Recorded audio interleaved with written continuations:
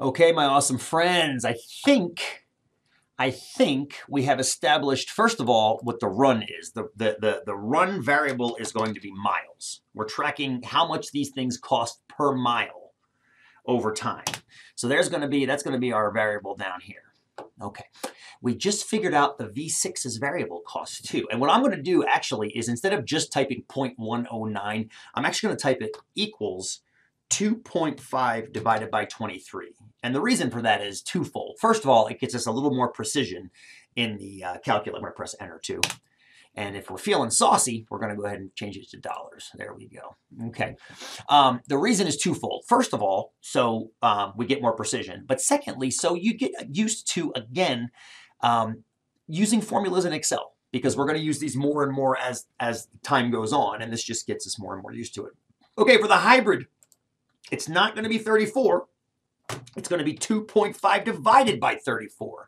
And when we do that, you'll notice, yes, it costs less money per mile to drive the hybrid, but you knew it would. You knew it was going to cost less money per mile. That's the whole point. You pay more up front, but it costs more overall. So when you look at the graph over here, it might be a little hard to see, but this line is less tilty than this line. It's not a very good mathematical word, but it's got a smaller slope, 7/100 versus 11/100. The only problem is over 5,000 miles, it doesn't make a difference. Actually, if you're only going to drive a car for 5,000 miles, there's no way you'd buy the hybrid, because the hybrid's going to be above the V6. So let's go out, say 10,000 miles. Okay, still not. They still look almost parallel. They're not, but they look almost parallel. Let's go out 50,000 miles. Okay, a little bit easier to see that the blue line is more tilted now. It's still not obvious. Let's go to 100,000 miles. I forget what the average number of miles people, now you can really see it. You see how far apart they are here? And they're getting closer. That means they're going to intersect somewhere. Okay. So let's go out to 200,000 miles. And again, I forget what the average number of miles driven by Americans is per year, but you know what? It doesn't matter anyway. It doesn't matter, because an average number of miles driven by Americans won't help you decide. So let's just put 200,000 miles in, and let's see. Aha! We have, my friends, an intersection. It's right there, roughly right there. And that looks to be right maybe at about 180,000 miles. So after 180,000 miles, the hybrid becomes cheaper to purchase and run than the V6. 180,000 miles. 180,000 miles. So what does that tell you? That tells you that if gas prices stay at $2.50, which who knows if they will, but if they stay at $2.50, it will take 180,000 miles before the hybrid becomes cheaper to buy and run than the V6. 180,000 miles is the break-even point. So the question, should we buy the hybrid or the V6? It depends, just like it always does. It always depends. It always depends. And there's other things it depends on too, which I want to wrap this video up with, but I just wanted to make sure that based only on cost per mile and the fixed cost, $180,000 is the break-even point. I'm going to have you calculate some other break-even points based on different costs of gas in the optional homework.